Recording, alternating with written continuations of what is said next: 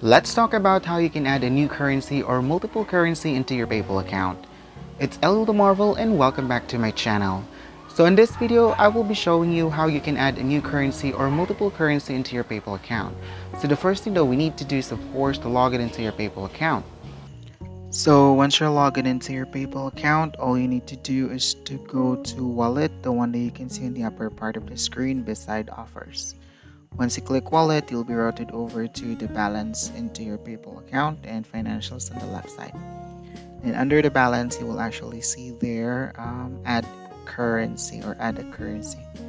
You just have to click that one, and then right after you click that add a currency, you just have to choose which currency you wanted to add into your PayPal account.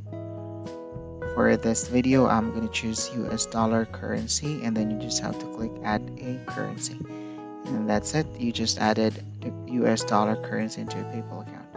If you wanted to set that as your primary currency, you just have to click the three dots beside the currency, and then click make this your primary currency, and then set as primary. And that's it. That's how you will set a new currency into your PayPal account.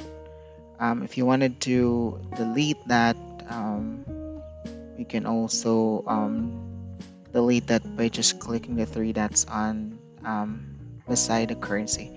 You can also add multiple currency into your PayPal account.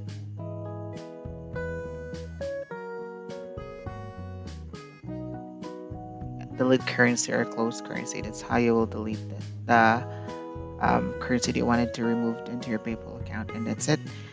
And that is how you add a new currency or multiple currency into your PayPal account. Now keep in mind, if you accept amount in multiple currency, you'll be having a multiple currency balances. Also, when you're about to receive payments in a currency wherein you don't accept, the system will give you an option to either accept or deny the payment or the money. And lastly, your primary currency is the currency in which you will send and receive the payments. And that's it. I hope that you learned something in this tutorial. Again, this is Elio the Marvel, and thank you so much for watching. If you're new to this channel, please don't forget to subscribe. Have a great day.